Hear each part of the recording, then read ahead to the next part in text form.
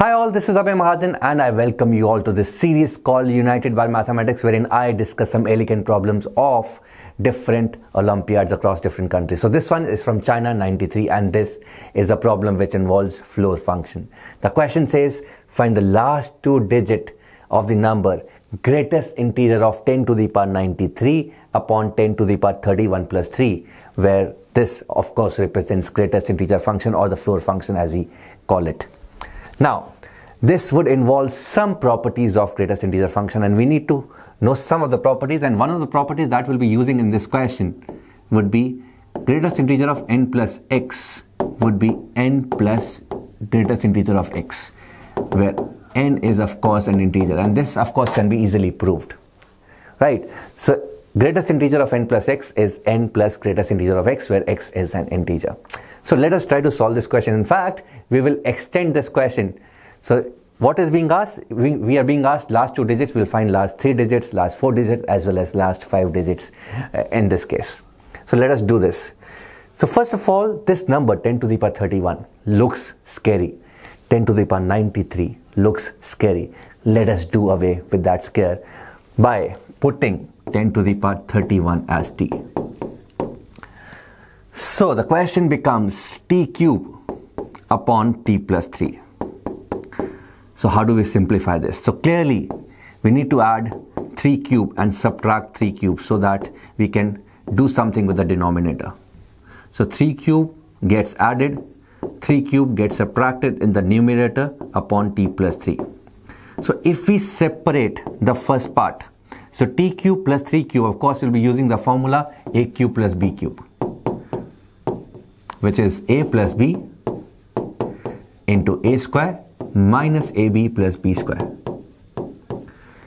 So t cube plus 3 cube would give me t plus 3, which gets cancelled out. So we have t square minus 3t plus 9 minus 27 upon t plus 3.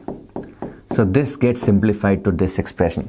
And of course, since t is an integer, t square minus 3t plus 9 is an integer, and if we apply this property, n can be taken out of the floor function.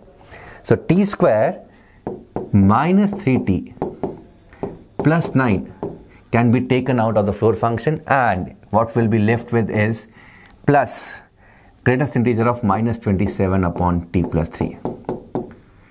And if we look at this expression, so 27 upon t plus 3, where t is a number 10 to the power 37, which is a huge number as compared to 27. So clearly this number is definitely less than 1 and greater than 0. And if we multiply this inequality by minus 1, this changes the sign. This changes the sign. So this very number in the greatest integer or the floor function is a number which lies between minus 1 to 0. So the floor function of this is minus 1 clearly. So we have this equal to t square minus 3t plus 9 minus 1. This simplifies to t square minus 3t plus 8. And if I take t common from the first two, so it will be t minus 3 plus 8. T minus 3 plus 8. Now let us look at it carefully.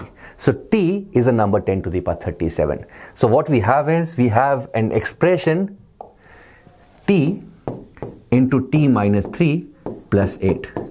So t, or 10 to the power 31, if I put back the value of t, so 10 to the power 31 minus 3 plus 8.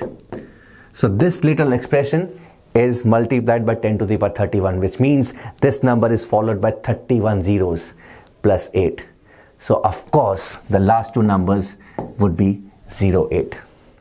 The last three digits would be 008, and last four digits will be 0008. And this answers our question. We were asked the last two digits, of course the answer would be 08. I hope you've understood the question, you liked this solution, and do let me know in the comments.